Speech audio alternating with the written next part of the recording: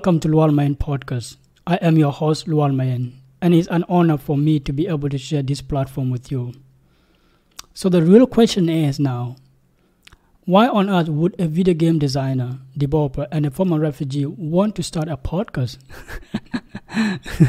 Well, I thought about that myself, and here's the answer.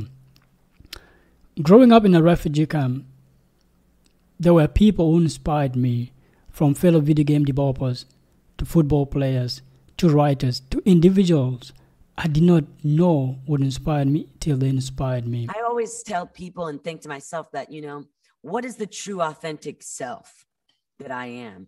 And how can I use what's authentic to me that I do well to bless others and myself? Wow. I think that's how you decide your passion. This space is for me and you to get to know more about these people and what inspired them. There is no one out there like you. There's people that might be similar to you. You might have similar interests, but there is literally no one out there that is you.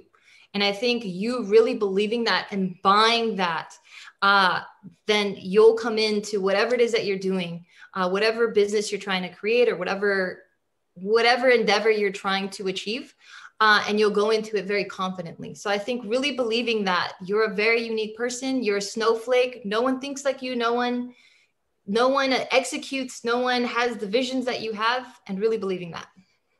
This is going to be an informal conversation between me and all the guests, the people that inspired me to be who I am today.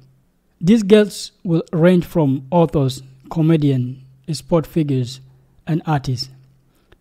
It is a podcast that hopes to give a deeper understanding into the lives of extraordinary people, but most importantly, inspired us to do more than we ever imagined. Inspiring more lives. His name's Lual Mayen. I'm like, dude, you're inspiring so many more lives than I ever, it's just beautiful. And to me, that story, I'm not sharing it to show my role in his life. I'm sharing it because I'm like, if he can find a way to find his dharma, then we haven't got any excuses. Brother, it's funny, right before you told.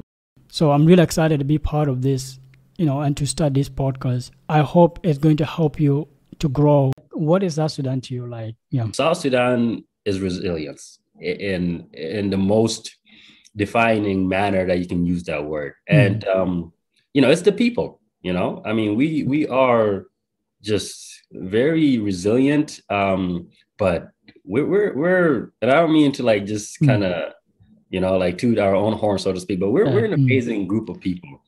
And I hope this is going to be a space to help you grow and be able to get inspired to do the thing that you love. Thank you so much, and I cannot wait for the first ever episode, which is coming up soon. It's going to be amazing. So thank you so much.